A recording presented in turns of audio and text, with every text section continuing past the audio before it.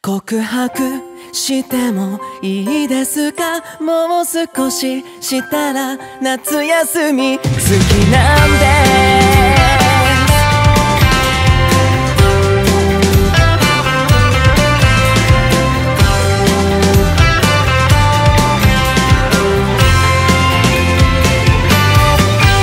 運命って信じますか？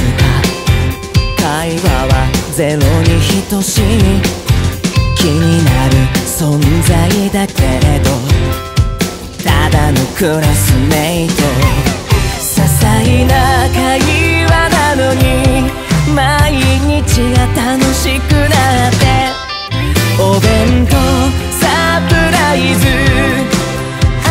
つもの公園で会える。告白してもいいですか？変なくしゃみだって可愛いな。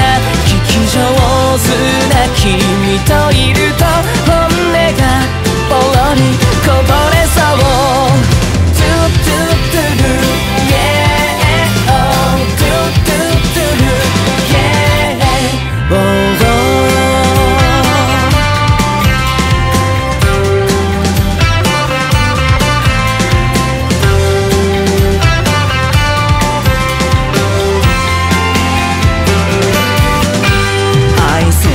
よくはないけれど興味は君にしかないから、他の人に触れられてるとイライラしちゃうよ。夏休みが来たらこうやって会えなくなっちゃうな。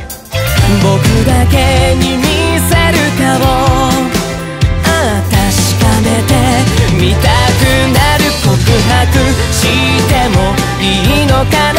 あくびした涙目可愛いな。思わせぶりな君だから好きって言ってしまいそう。トゥトゥトゥル Yeah Oh トゥトゥトゥル Yeah Oh Oh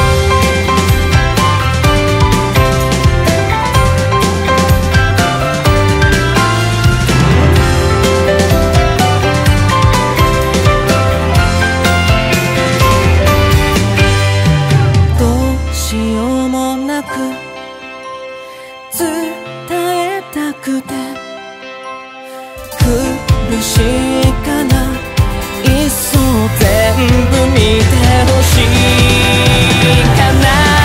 好きです付き合ってください。終業式の放課後それは僕から言わせてよ。